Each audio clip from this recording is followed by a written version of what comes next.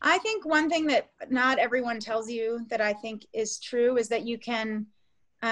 shape a field that you find interesting into a job that suits whatever you deem to be your work-life balance. Meaning, it's best to choose a field that you actually like, and then you can decide how to make that work with whatever you envision, I guess, in terms of making